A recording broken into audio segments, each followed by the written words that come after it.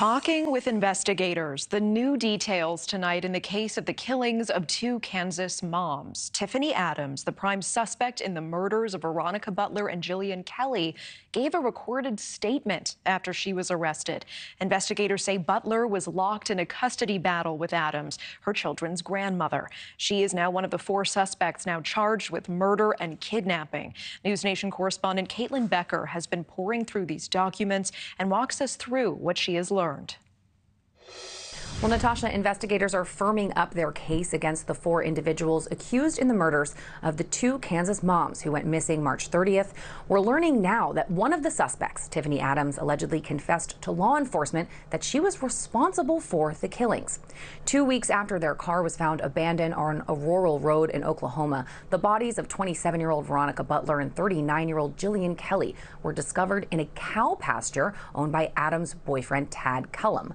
Adams and Cullum were arrested along with two others, and those four are facing charges of first-degree murder, kidnapping, and conspiracy for these slayings. Now, prosecutors say in new court documents that they have no question about Adams's guilt, pointing out, quote, after arrest, this defendant, Tifany Adams, did provide a recorded statement to law enforcement indicating her responsibility for the death of the deceased. Now, the state didn't go into detail about how far Adams's alleged involvement in the murders went, but according to an affidavit from investigators, she was the last person to communicate with Veronica Butler, and the victims had been scheduled to meet up with Adams the day they vanished. Now, the women were supposed to pick up Butler's children from Tifany Adams, who is their paternal grandmother, and they were going to have a supervised visit. Now, at the heart of this case is what law enforcement describes as a problematic custody battle between Veronica Butler and Tifany Adams over the children that she shares with Adams' son. Now, in April, there was supposed to be a hearing that could have tipped custody in favor of Butler, and that is what authorities believe, Natasha, motivated the four suspects to murder. Caitlyn, with that, thank you. And here now to provide more insight, NewsNation legal analyst and criminal trial attorney Sarah Azari. Sarah, thanks so much for joining us. And I know you've also been poring through these new court documents. What is standing out to you?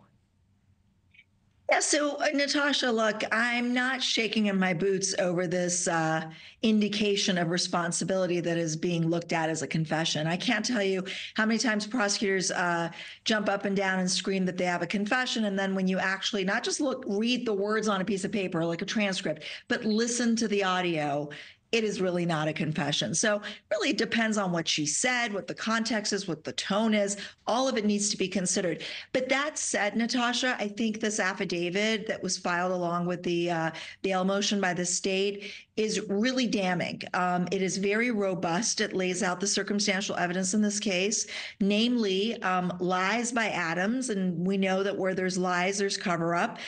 Web searches that maybe by themselves are benign and innocuous, but she followed up on them. So, for example, search of taser pain level, and then she went and bought 5 stun guns, and there were stun guns found near the bodies. Burner phones. There were 3 burner phones that she actually purchased from Walmart that were, again, traced to the locations that are at issue.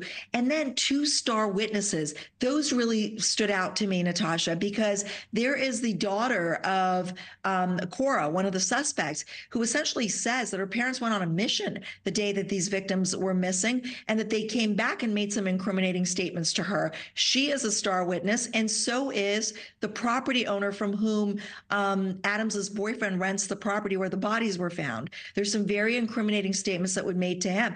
So there's a lot of circumstantial evidence, even if there is no confession. Interesting. I mean, and let's zero in on the confession itself, because it seems on its face that Tifany made a recorded confession. Can she go back on this? I mean, you say this is not a slam dunk for the case moving forward.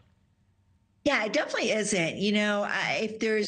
We got to listen to what she says, because this is obviously an audio, not just a manually written out statement. And we got to look at the context. And sometimes confessions are forced and coerced. Sometimes they just have a completely innocuous explanation. Again, we have to listen to what she said and be able to determine whether this is just the prosecution's interpretation that it's a confession, or if it's a really unequivocal confession. Thank you for watching. Go to newsnationnow.com to find NewsNation on your television provider. And don't forget to click the red subscribe button below to get more of NewsNation's fact-driven, unbiased coverage.